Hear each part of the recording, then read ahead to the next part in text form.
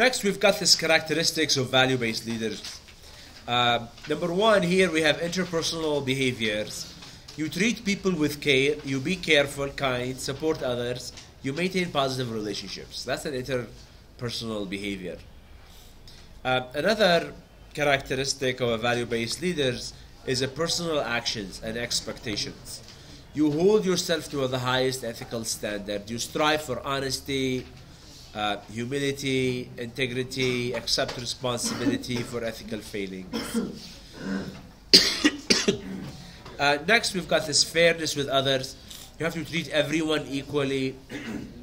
Never be condescending. Accept others' mistakes. And also, you have got this organizational leadership. Articulate and communicate ethical vision. You hold people accountable and you put ethics above short-term interests. Someone would like any questions on these? Do you understand all of those four? Can you apply them? So let's see, if you do this interpersonal behavior, can you treat everyone with care? Yes. Okay, so let's say when you organize your project, you have to deal with everyone with the same level of care, right? And you be helpful and kind to all the people, right? And then you need to have some sort of a personal action and expectation. So you hold yourself to the highest standard of ethics.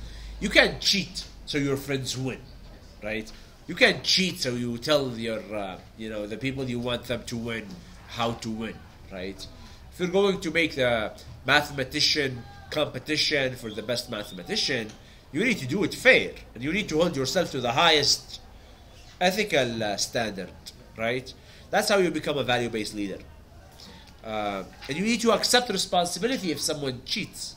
Someone cheats, it becomes your responsibility.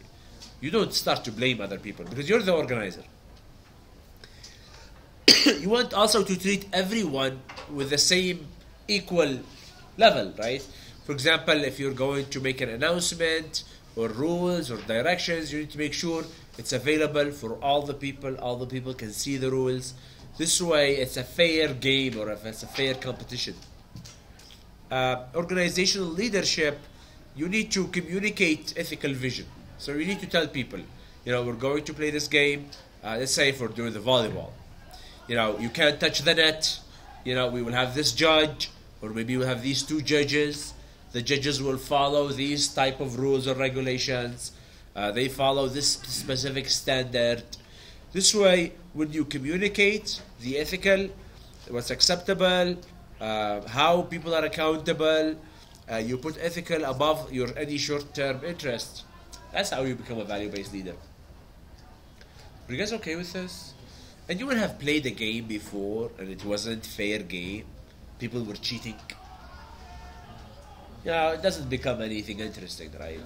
It become very unprofessional, become very biased, boring, frustrating, confusing. You see, it's not. It ends with fights. Not worthy, actually. It's not worthy. Are you guys okay with this? So, a corporate culture and ethics in a global environment.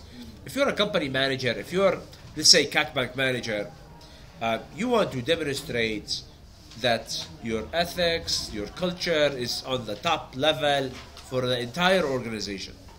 The global environment presents very tough ethical challenges. If you work in a company that is international, then you've got people from different backgrounds, different cultures. You need to be able to communicate those ethical challenges to everyone. Countries have varied attitudes and beliefs. Components that characterize a global culture, it's a multicultural rather than national values, and a based status on a merit rather than nationality. So here it talks about if you work in a company, let's say if you work in Citibank. Citibank, they operate in several countries. Now, what is acceptable ethical standard in Iraq is not the same as what's acceptable standard in Nicaragua, right?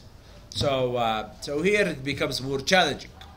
So if you're a manager, you want to build a culture for the organization that can go beyond the national cultures. Do you see? Like any international company, managers must think broadly about ethics. Is ethics something important? Yes. If you're a manager, you want to make sure that people are following ethics. What happens if people don't follow ethics? The company is not success. You know, the company may social audits. The idea of a social audit is measures and report ethical, social, environmental impact of the company's operation. Do you guys remember in your accounting class we talked about audit? So you do a financial audit where you check, do we do the recording properly? Do we have all of the documentation? Are the records complete? Did we manage our assets and financial statements and transactions correctly?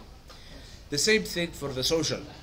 We want to do social audits. So we want to make sure that all of our conduct, all of our activities are up to the highest ethical, social, environmental impact of the company's operations. This is the end of this chapter. It talks about design essentials. Cultural and ethical values contribute to success. Culture is the key values, beliefs, norms shared by members of the organization. Organization culture, it reinforces strategy and structure.